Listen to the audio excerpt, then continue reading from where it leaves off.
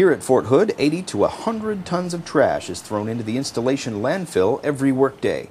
And with 10 different dining facilities serving thousands of soldiers every day, food waste is a significant contribution to the landfill. But a new machine is helping the Great Place meet its goal of having zero net waste by the year 2020. Meet the ORCA, the Organic Refuse Conversion Alternative. This machine uses natural biological processes to break down food waste. The easiest way to think of the ORCA Green machine is to think of it as just a giant stomach. And so just like your stomach, whatever you can put in your stomach to be digested can also be put into the ORCA Green machine. But instead of more waste, the only thing it produces is water. The ORCA can dispose of 1,200 pounds of food waste in just 24 hours and was recently showcased at a barbecue for Fort Hood civilian employees.